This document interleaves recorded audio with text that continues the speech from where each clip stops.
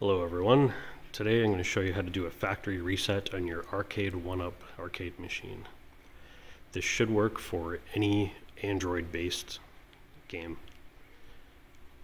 It will not work for the Terminator 2 cabinet because that uses Linux, not Android.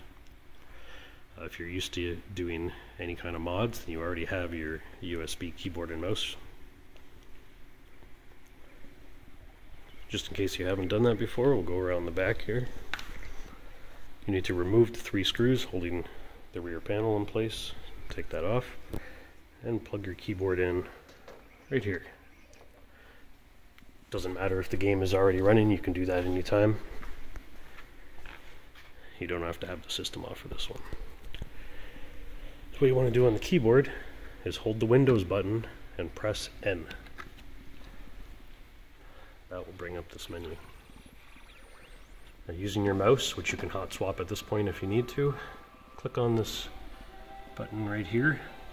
Click and drag it down almost to the bottom so you get that little gear to go into your settings. So click on that.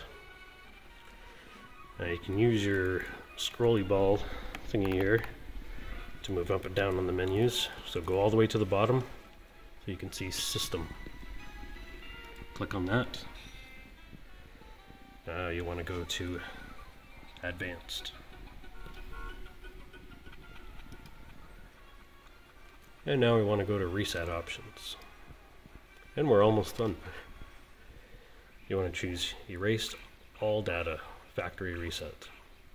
Now it's just going to tell you, it's going to verify that that's what you want to do. So you'll lose all this stuff. Erase all data. Oh, one more time, erase all data. Yes. Factory data reset. And now we just wait and let it do its thing.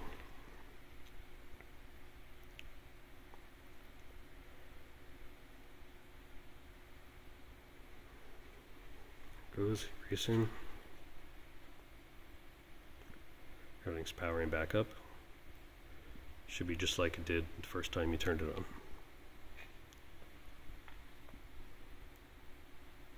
And it will give us an error, a little pop-up message error, because I do have the keyboard plugged in. Oh, and we're maximum volume as well, because it's a reset. There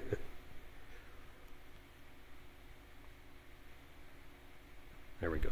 There's the error because the keyboard and mouse are plugged in, which they don't need to be anymore at this point. And there you go. That's how you do it. Hope this was helpful. Any questions, feel free to leave a comment below. Thanks everyone, have a great day.